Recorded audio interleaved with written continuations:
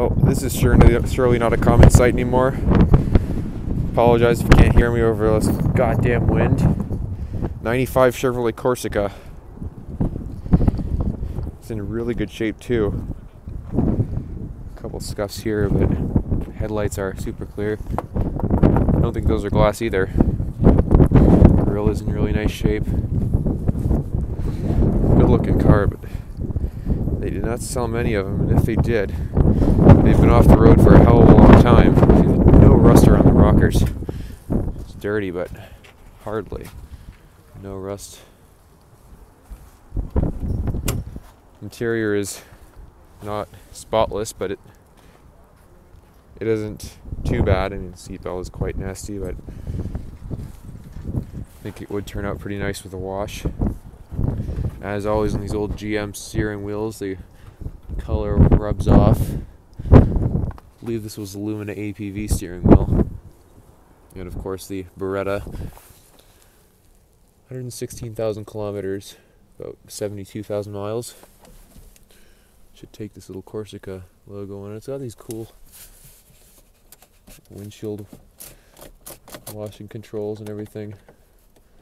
These are on Lumina APVs. Berettas, of course. Others, this one's busted the headlights. Pretty basic seat, but see this second lever here. Is it a full rocking capability, kind of? As you can kind of see that my video quality is bad, but yeah. 3-speed or 4-speed automatic? I don't know. I think that depends on what engine it has. I'm not sure which one this has. This is cool also. Ashtray, cup holder. I mean, very shallow and badly shaped cup holder, but cup holder nonetheless. Basic sound system.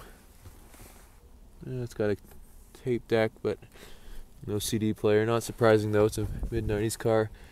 Does it have air conditioning? Don't think so. Fuse box. The side dashboard is padded. Let's see, not too bad. Back seat here. I did slide that driver's seat back completely and tilt it, but it already does have a pretty small back seat. Certainly small for the mid-size car category. I can imagine even in the 1990s. Trunk won't close. It's been damaged. To open it. Corsica from courtesy Chevrolet Geo Olds. It's a cordless Interesting conversation. Original GM floor mats. They're in really good shape. Could use a little wash, but if that cup holder isn't enough, you got these two up here, which are way too small for the average American drink. Glove box just slides out, very much like in the Beretta.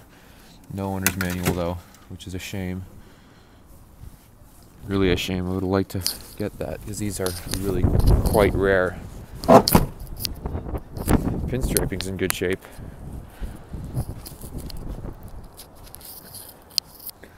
Well, that is a 95 Chevy Corsica. Probably base model, I don't know. I know they had the LS, and I guess the base cost around $18,000 at the time. Certainly can't get anything this feature content for that money today, or the equivalent. 2019 terms, but there you go, not bad.